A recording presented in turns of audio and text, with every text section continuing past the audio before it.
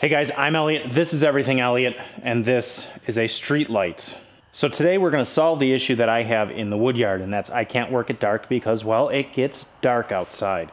I purchased this street light at auction like, I don't know, 4 or 5 years ago. I had two. I must have given the other one away, but essentially I just made the mount for it, and we're going to mount it up in a tree. So I have to wire it because I'm just going to leave a plug dangle, and that's about it, I think. So let's open this thing up and see what it looks like in there. Pretty simple design, and I think I got some 12-2 kicking around, and that pipe we just made will slide right into here. This should be a pretty easy project. All right, well, I have some 14-2 MC, so that's what we're going to use. I can't imagine this thing pulls that much amps.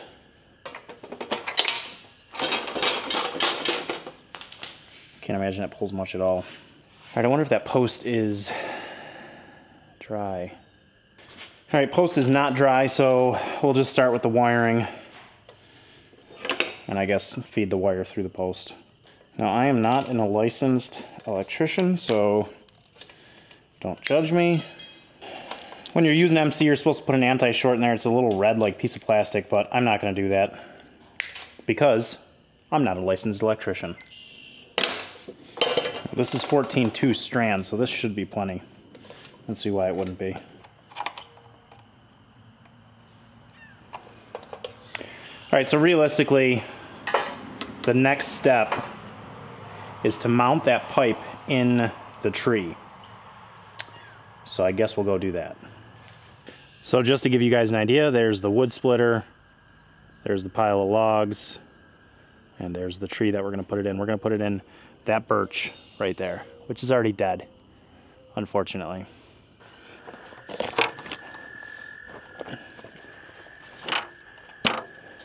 And if you're wondering, yes, I am eyeballing absolutely everything on this project.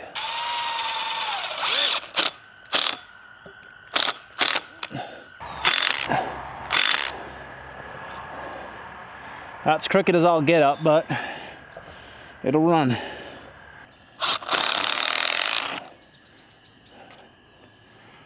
I believe they say, that'll do, pig. That'll do. All right. This old girl's heavier than it looks. Oh, that's up there. All right, 3 points of contact. This would have been a really good time to wear that GoPro on my head. Oh my God, try again. Oh, this is a weird angle. Over my head. Okay.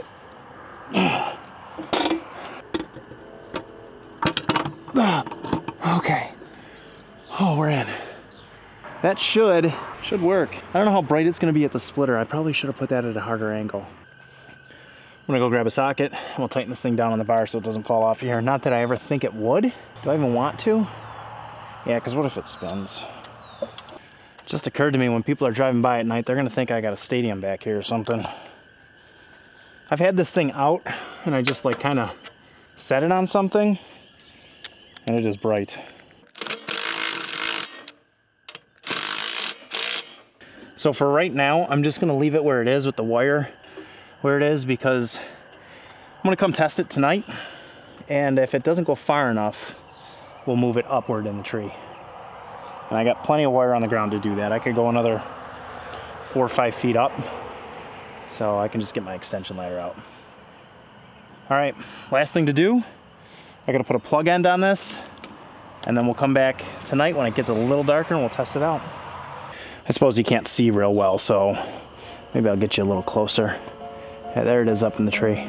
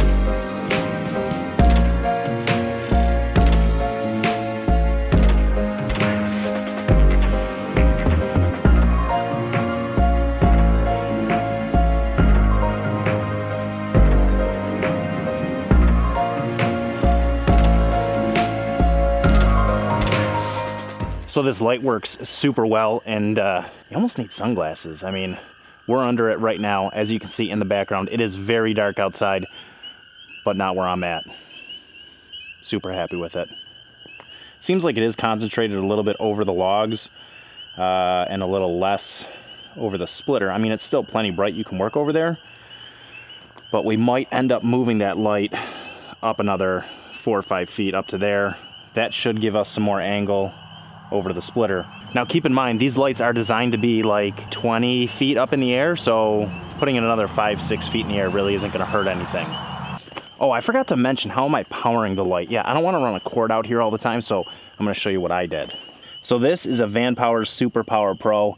They sponsored me a long time ago, and I absolutely love this thing. You can see the plug is plugged into it, and yeah, we got 73% left. It was at like 75 when I plugged it in, and it's putting out 209 watts, 210 watts-ish. So I'll get, at current charge rate, I'll get 4.6 hours of runtime on this old girl. I'm also interested and going to do a video in the future on running that electric chainsaw off this thing, so we'll see how that goes. Well guys, like I was just saying, I'm under the light. I'm super happy with the way it turned out. I'm going to be working in here. I'm going to be able to work in here in the Woodyard late into the night. Now, I'd mentioned that this log splitter does not wake my son up because it's a constant tone. I mean, what time is it? It's past bedtime for me, but who would I be not to throw a log through it? So we'll try it out. Guys, that's going to be it for today's video. Thanks for watching. Please subscribe down below, hit the like button, and leave a comment. That helps the algorithm tell YouTube that you enjoyed my video and that others might enjoy it as well. So make sure you do those 3 things for me. Until the next video, hope you guys have a great day.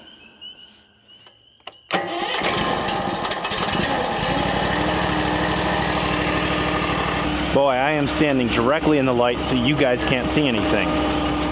How am I gonna fix this? Maybe I'll load the log tray and then come to that side. I'm only gonna split like 3 or 4 rounds. There, is that better? Can you see a little more?